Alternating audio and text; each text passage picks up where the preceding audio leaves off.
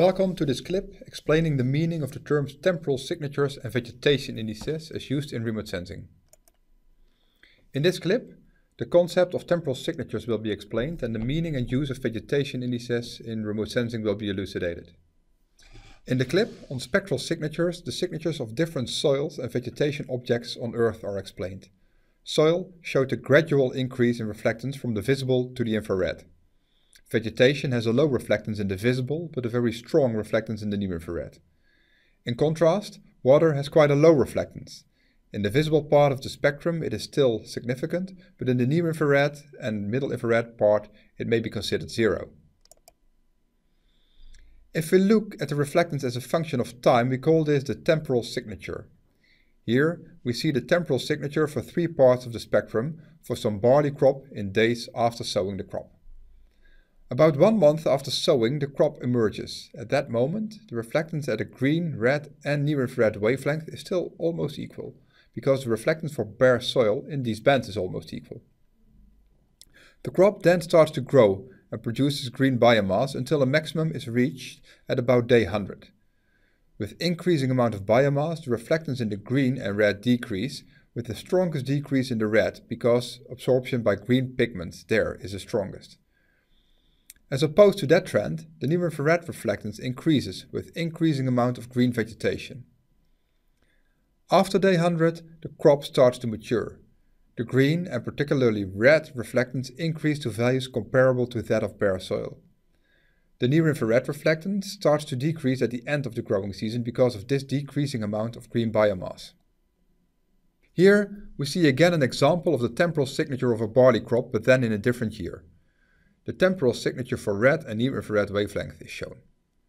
The first day, again, was at emergence of the crop and conditions were dry, yielding a relatively high and equal reflectance in red and near-infrared. Then the crop started to grow and red reflectance decreased as expected. However, because the soil at the second date was wet and still contributing a lot to the total reflectance, the near-infrared reflectance also decreased, whereas we would expect an increase for increasing biomass. Measurement day 3 was again having dry soil. As a result, the red reflectance increased, although we expected a decrease.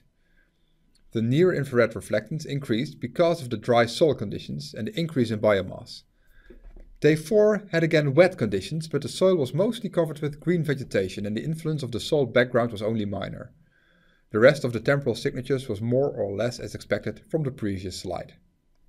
In the previous slide we observed the strong influence of soil background on the reflectance at individual wavelength, particularly when the soil cover is still low.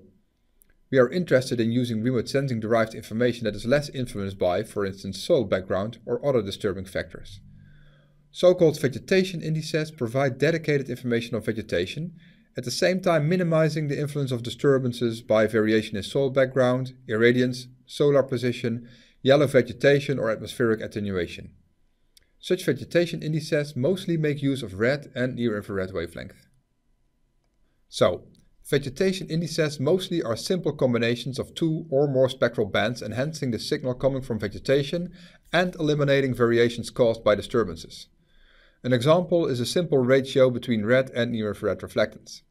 This ratio will be close to 1 for both the wet soil and the dry soil, thus correcting for its variations. Another example is a so-called normalized difference vegetation index, which takes the ratio between the difference of near-infrared and red reflectance and the sum of both.